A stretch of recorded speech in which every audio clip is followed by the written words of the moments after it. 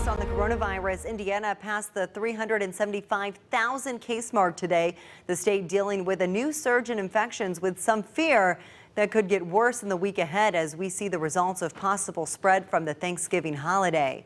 And more than 9 months into the pandemic, COVID-19 is spreading with a vengeance.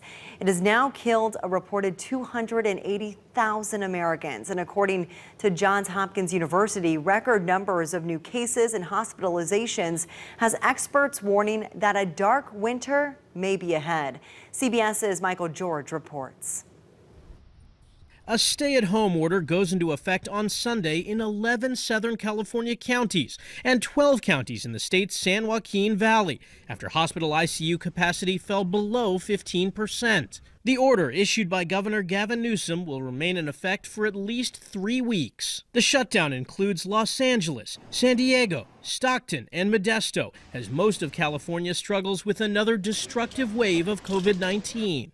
Much of the San Francisco Bay Area is also going under new preemptive restrictions that affect millions of residents and businesses in 5 counties. People's jobs, their businesses, their livelihoods are at stake.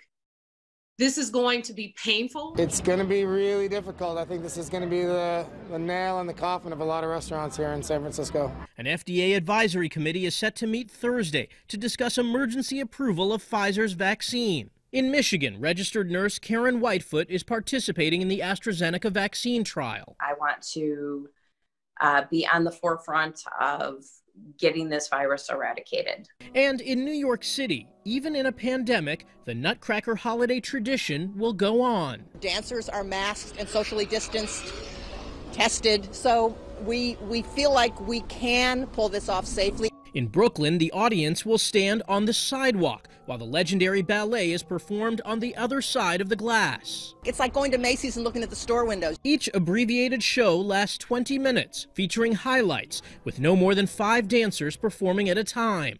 Michael George, CBS News, New York.